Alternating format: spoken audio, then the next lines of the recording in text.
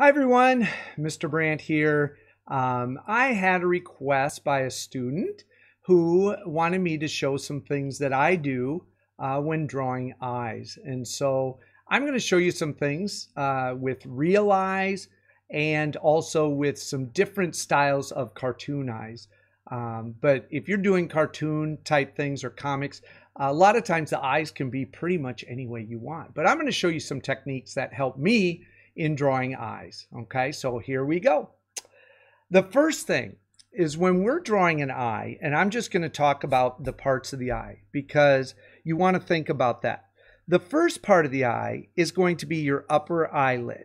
And your upper eyelid is going to come around, and depending on if you're looking at a picture or not, you're going to have a nice upper eyelid, something like that. Then, if you look in your eye, on the inside corner of your eye, you have what I call a little tear duct. Kind of looks something like this. Sometimes it's more pointed, sometimes it's more round. Okay?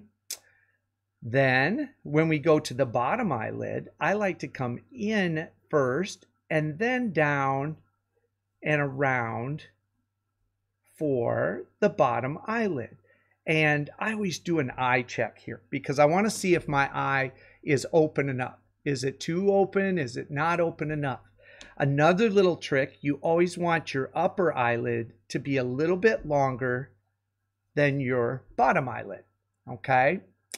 And if I'm happy with that, we're in good shape.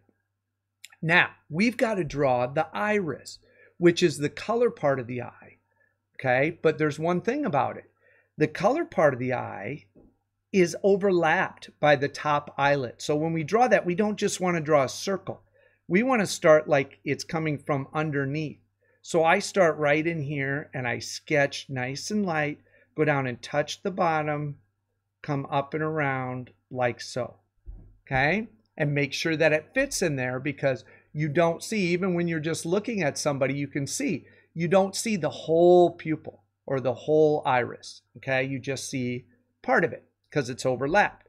Then you have a pupil. The pupil is the black circle in there, and it's not just a tiny dot, but it's a black circle like so. Okay? And so then we have those parts in. Now, one of the things that is really important with drawing eyes is adding those highlights where the light reflects off the eye. And so I like to draw sometimes, if I'm just making it up, a little highlight there and maybe even a little highlight inside. Sometimes you have 2 or 3 highlights, sometimes just one. Okay? Now, the next part of the eye is when your eye is open, you have a little eyelid fold. It's not the eyebrow. It's a little line that comes up. Sometimes there's 2 lines and it might come around like so. And you have a nice eyelid fold. And I'll just go ahead and get into, but I like to also sketch in the eyebrow in there, just the shape of the eyebrow, depending on what kind of drawing you're doing, whether you just want to color it in or draw little hairs in it. Now, when you're looking at a realistic eye, one of the things you want to make sure you get in is some eyelashes. And I know sometimes people don't like to make very long eyelashes, but they always go away from the tear duct. And so they just kind of curve up and around. Sometimes you have some little ones on the bottom coming out in this area, like so. Now, one thing about when you're shading or coloring in, and we'll talk about color in a minute, is you usually have a darker band right on the outside. Like so. This is usually darker. So if I'm just doing it in a pencil, I'm going to take my pencil and make that a little darker. My pupil's going to be nice and black or dark with the pencil. And obviously if you're using markers or color pencils or crayons, you can do that with an actual black. Now, the next thing I want to come, because the eyes have these little lines that come out and little specks, and so I like to come out from the pupil, and so maybe come out like that. I might go in and just kind of shade the eye just a little bit in here, and then go in and do some darker lines coming out from the pupil, just to kind of give it that eyeball look, okay? Another thing that adds a big difference is underneath this eyelid, usually it's shaded just a little bit. It's a little bit darker, and your tear duct is a little darker, so I'll put a little shadow just under that eyelid there, okay? And then obviously if you're going to go in and shade your skin and do some value on your skin. But that kind of gives you the idea of drawing in an eye, okay? Now, if I were doing this in color or doing something else with that, I might draw, and I'll just do a really quick one. If I'm going to draw in more of a realistic eye, I'm going to draw this in. And then maybe I want to do this one with Sharpie. So I might take my pen, outline it like so. I want to make sure I get those highlights in. I want the darker band around the outside. And I might do something like this. Now I'm not going to draw the whole thing, but you can see I can go like this. Maybe I want my highlight to be right there. Then I might go in and color if I'm going to use Sharpie or marker or color pencil, like so.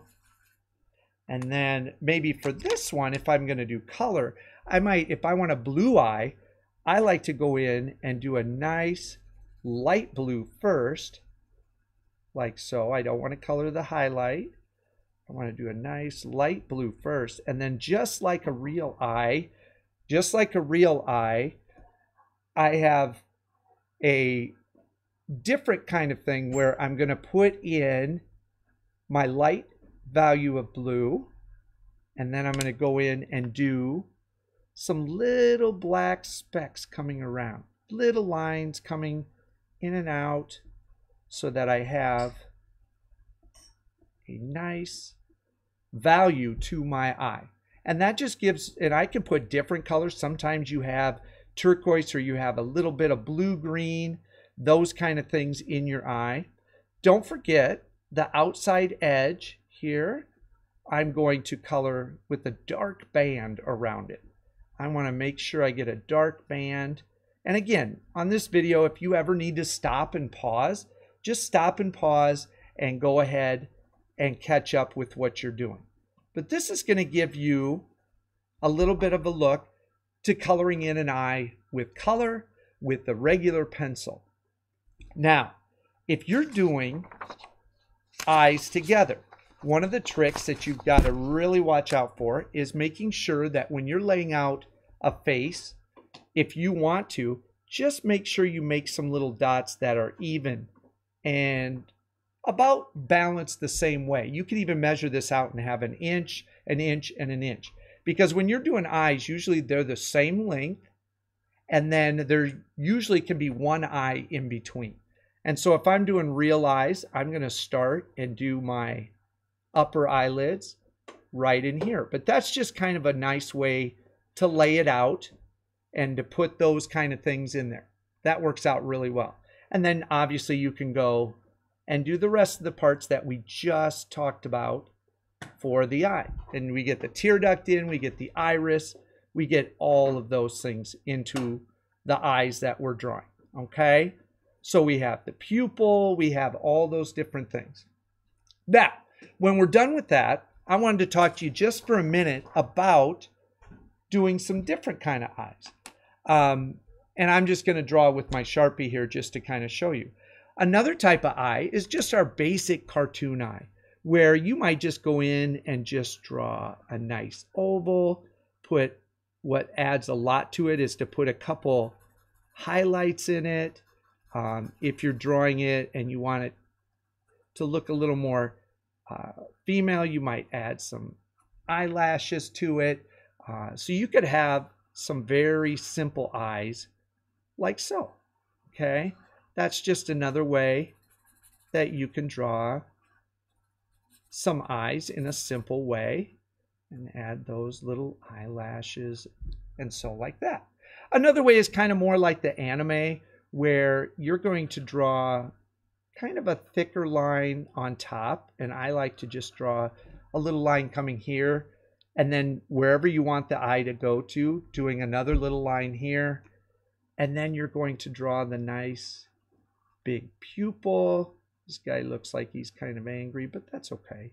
And I might draw a little line coming there, draw the nice pupil in there, put in a big couple little highlights, and then obviously I could go in and do the same kind of thing with my color pencil. Okay, I can still go in and do the dark and the light, that kind of stuff right in through there. Okay, and again, I can add, if I want to add kind of the eyelashes to it, I can do that, but I don't have to.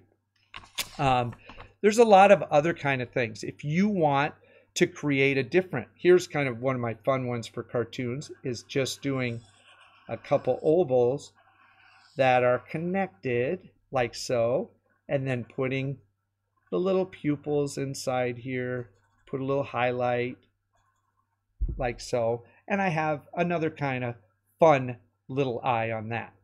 Okay, kind of going like the realistic if you want, just doing, if you think, okay, I'm going to draw my upper eyelid, if you think of the parts to it, and then I'm going to draw my lower eyelid, and then maybe put my iris overlapped here, maybe my pupil, put a couple highlights, color in my pupil here. If you think about that, putting that eyelid fold up there, you could even put the little tear duct, and then obviously I can go in and color the type of color of eye that I want to do. Okay, I can add some eyelashes if I want to add the eyelashes to it. That's just another way to do eyes. If you want it more, some of the female eyes, if you want to go and do something like this where you have more with the little eyelashes that are more just kind of colored in and thick. And I'm just going to kind of put some eyelashes there, and then I could put the iris and the pupil, leave the little highlight, maybe put a little highlight in the pupil like so, and then I can go in and put some color in the eye. And that's just another way to do an eye. But there are so many ways, and I'm just looking at a sheet I have here that I've done some things with, doing different kind of shapes. So maybe I want to do something like this where I like to draw the little line here, and maybe I'm going to draw, I know it kind of looks like a house, but then I can go in and draw my big iris, my big pupil, put my highlight,